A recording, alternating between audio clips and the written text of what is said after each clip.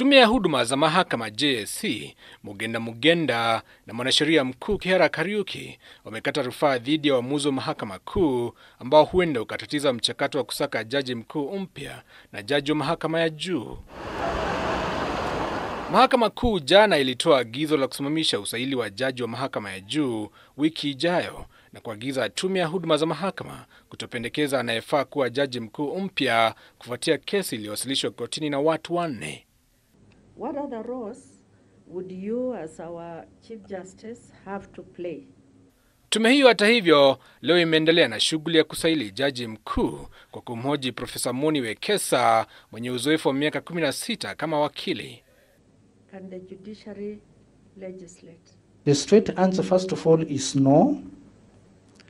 But then now generally it is also said that in the process of legislation, the legislature may not be able to take care of minute details that are bound to arise in the course of implementation of a given statute.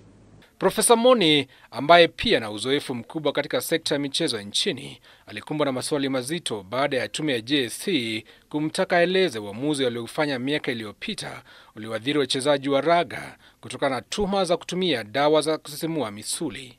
Akiwa mkuu wa jopo kazi la kupambana na dawa ya kututumua misuli, Profesa Moni aliwaadhibu zaidi ya wachezaji 30 kwa tuhuma za utumizi wa dawa haramu. Our main recommendation was subject them to a disciplinary process. From there, it was now up to World Rugby to verify whatever we had found and then see whether they need to be disciplined or not. Bodi ya raga nchini ililalamika kuwa wachezaji hao hawakupata nafasi ya kujitetea. Uamuzi wake hata hivyo ulitupiliwa mbali na shirika la kupambana na dawa zilizopigwa marufuku duniani.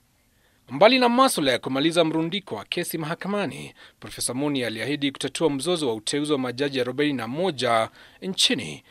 Mbali na masuala ya kumaliza mrundiko wa kesi mahakamani, Profesa Moni aliahidi kutatua mzozo wa uteuzi wa majaji 41 nchini kwa kumhusisha rais katika mazungumzo.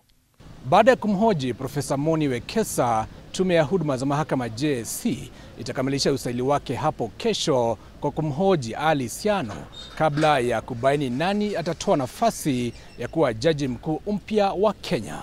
Giverson Maina, K24, Mahakama ya Upeo, Nairobi.